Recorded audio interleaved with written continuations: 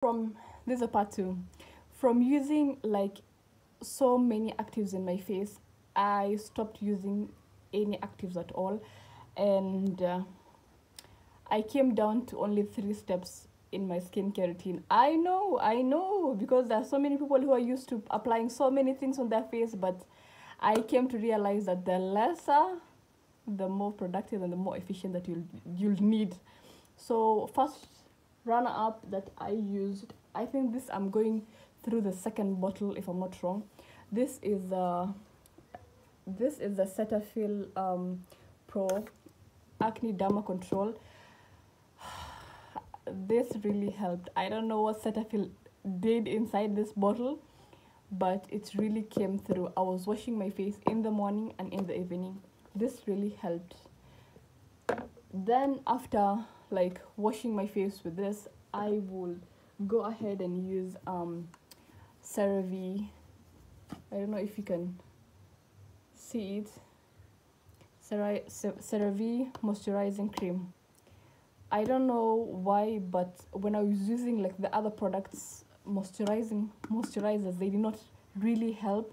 But when I started using CeraVe, I think this is like my third year of using CeraVe, and I just love it. The third step is Garnier. You see, remember how like I was using the salicylic acid toner. I was using the charcoal what is it called? And mind you, I've not even told you guys, I was using also the Garnier vitamin C brightening serum, but the thing is that I finished the whole bottle, but I don't know if I was putting too much at that time that it didn't help. But the thing that what do I say? I love this Garnier. It's what is it called? It's the sunscreen. I know it's SPF 30, but this is so nice. It is. I think this is like the second bottle that I'm using. The second, yeah.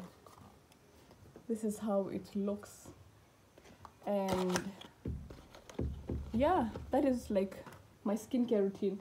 And for the lips, I will use this mint. I don't know if you can see it, but it's a lip mint scrub, and it smells nice. It smells so nice. This is how it looks, and I will use either a lip oil or Vaseline. Those are my 3 steps that I used to achieve a glowy, a healthier skin. Like alhamdulillah, like I'm so grateful. So these are the steps that I use to achieve, like, to help down with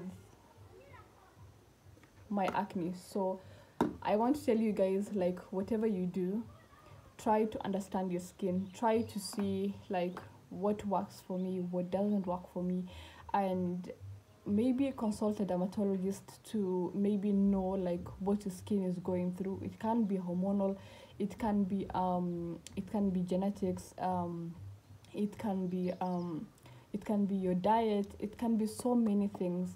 Get to check with the dermatologist so that they can be able to let you know like what's going through, when you.